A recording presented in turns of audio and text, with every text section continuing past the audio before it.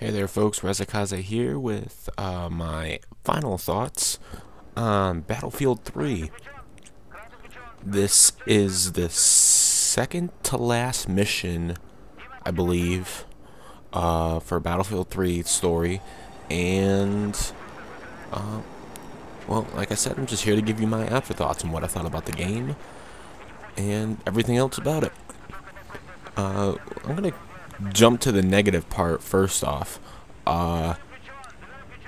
As I said in the before thoughts, the retelling of the story still irks me. You really get a sense of what everything is about, you know, coming into the game here, and this final scene kind of fits the rest of the story into place. Obviously, if this is the last like real main mission before you go back to your character, this falls. I'm like Lima or Dima Lima, whatever the fuck his name is. You're like controlling his character, and this final scene kind of sets the first spot that you had in the place.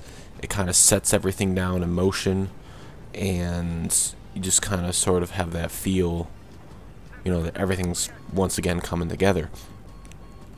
But it's just with these kind of games, I can't get over the fact that I'm not like playing sort of live, so to speak. I sort of explained it in the last video. Links in the description as well. I forgot to say it at the beginning of the video to the before thoughts of the game. But it's the same concept, that it's a story. You're following a storyline. For me it would feel like a big difference if this was like a live story, like jumping between, kind of like what Call of Duty does with their missions. It really feels like, it feels different than what the Battlefield campaign experience gave to me. Not comparing them, but that's just sort of the experience. I don't like the retelling of it whatsoever. That really brought it down. The other negative I felt about the game, which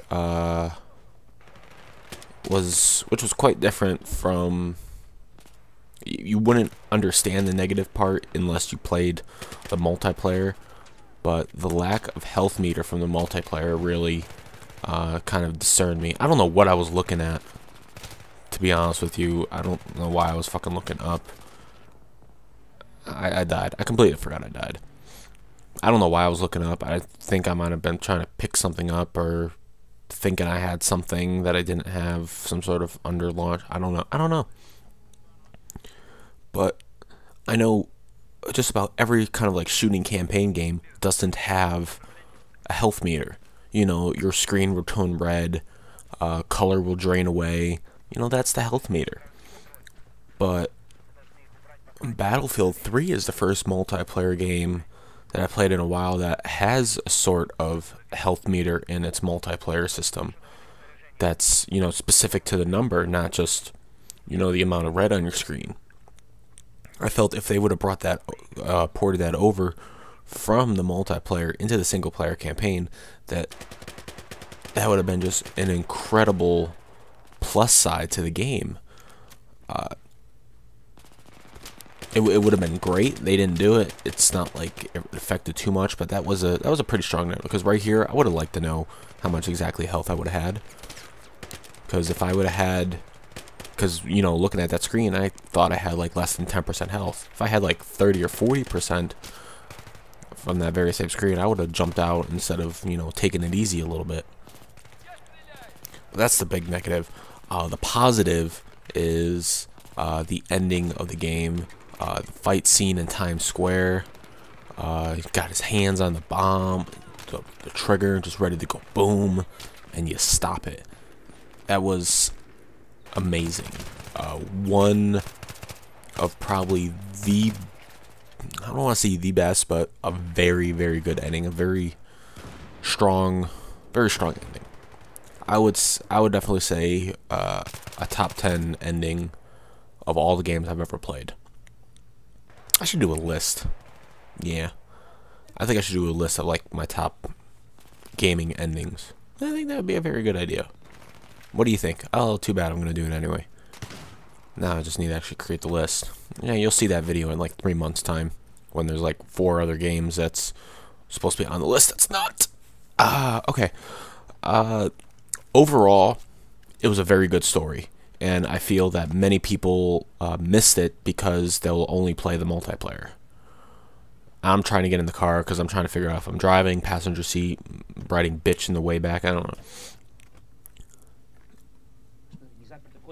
The game was very good, and as I said, I feel a lot of people missed it because these type of games, they don't play the campaign. They don't play the campaign. They just go straight for the multiplayer, straight for, you know, the co-op missions. They don't play the single player campaign. It's not an integral part of the game,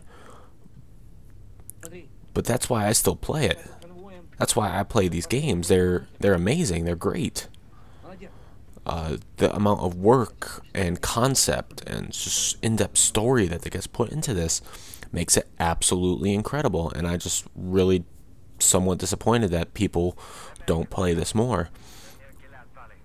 But overall, the game fell short because of the difficulty. The difficulty was way too hard for what the game meant it out to be. If it was on normal, it sometimes felt like hard or even harder.